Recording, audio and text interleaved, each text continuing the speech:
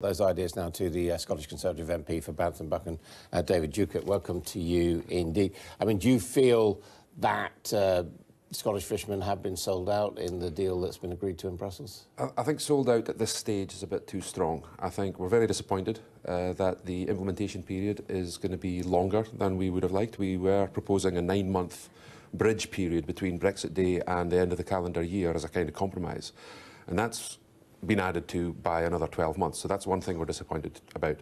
And as you were saying, Michael Gove and Ruth Davidson and the fishing industry were all hoping to have a bit more control over our access to our waters during the implementation period, and that hasn't come through as much. I mean, in fact, they're going to have less control than they've got now, because the common fishing policy will be decided and Britain will only have input. It won't actually have... I mean, we have received assurances that there will be safeguards in place during the implementation period.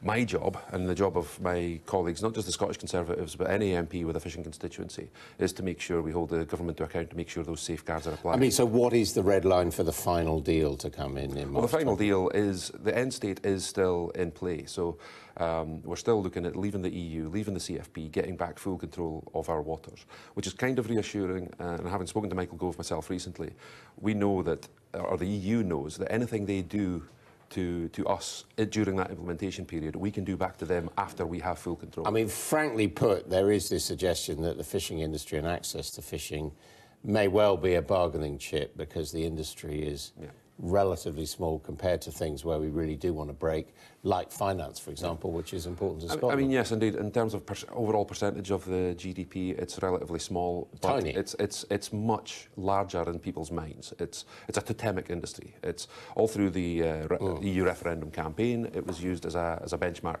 as a marker for how we were going to deliver Brexit, and the Brexiteers in particular, and anyone involved with the fishing communities are not going to forget that. We need to make sure that the end state, as you mentioned earlier, we are meeting with the Prime Minister later today. I mean, to make that clear as well. Just got to put to you, I mean, what happens if the government says, look, David, we're sorry, but we've got a good deal overall, but actually we haven't got everything we wanted on fishing? Would that be the moment that you would say, I'm not going to accept this deal? Well, I've already publicly said that I won't vote for any Brexit deal or fisheries bill that doesn't advance the interests of British fishermen.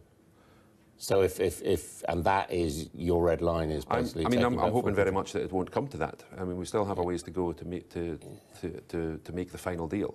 Like I said, there's been a lot of disappointment in yesterday's announcement, but that's not the end of the conversation. I mean, we are going to have to allow some boats into our waters, aren't we? Because we don't actually have enough to fish them out. But that was always going to be the case. There will be, as the Prime Minister said in her Mansion House speech, there will be reciprocal access.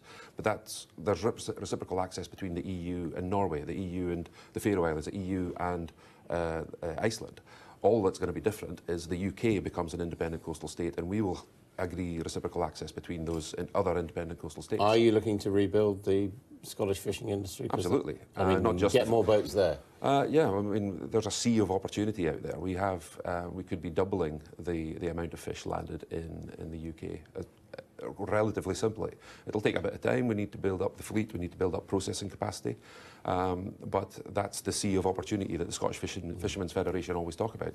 That's why we're here. So you're going to be on the flotilla tomorrow with Jacob Rees-Mogg? I don't believe so. I'm going to be a little bit busy with talking to the likes of yourself, and I've got a select committee meeting tomorrow, today as well. So, I mean, do you think protests like that, tipping fish into the Thames, help?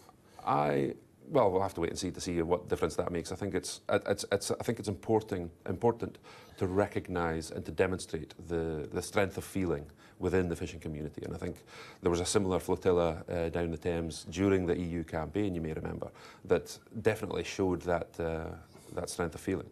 And a rival one as well, led by Bob Geldof. Yeah. David Duguid, thank you very much indeed for joining us.